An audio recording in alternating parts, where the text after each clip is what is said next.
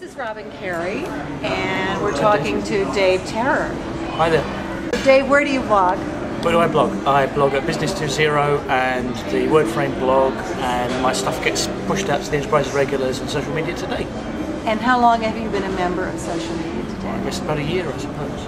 Okay. Dave, looking back at the last 12 months, which has been momentous for us all, most important significant thing that happened in social media in the last 12 months?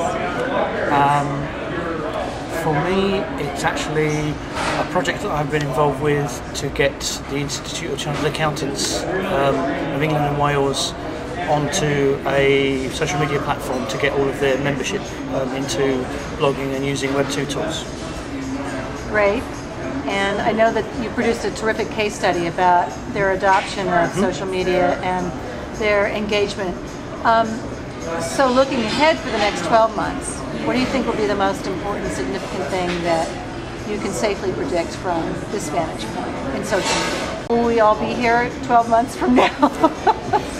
I think we will. I think we'll be doing more of it. I think that web communities will proliferate. I think a lot more organisations will get involved in this technology. So I think it's a volume thing rather than anything significant in terms of technology.